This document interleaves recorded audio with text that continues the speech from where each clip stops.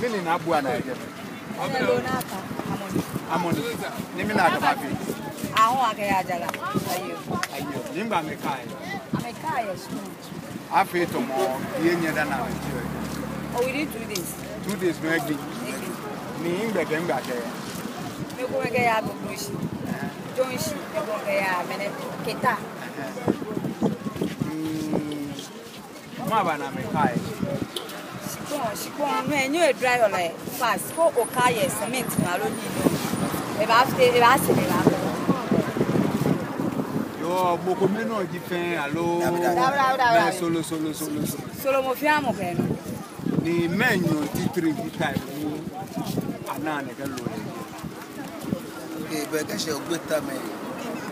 Coming in August. February.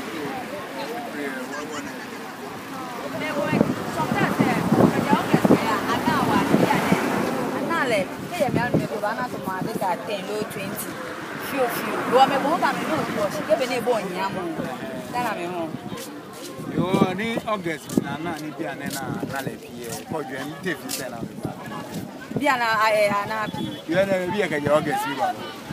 Ko me nyiro 1 year. Ya ni ne ke no. Ne ke no. Na ba ji o. Na fu mo ne ke. Aka kente je bu mo. Na fu mo wo. Nwe ya. Ore jo. Ma mi ke kwa. Ti go de. Ko ma ba mi no. Again.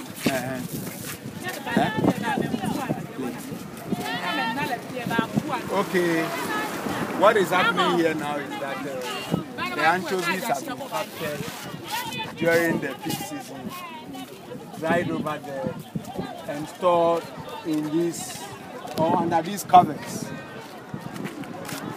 And they will be released into the market when we have the lean season of fish. What is happening at the moment is that the women are keeping them sometimes up to a year before they are released onto the market, and they are sold on all markets all around the country. So this is what we see here now. We've been told that the best place to dry them is in the sand and not on cement or on the roadside, but rather the bare ground. That is where you can get them best.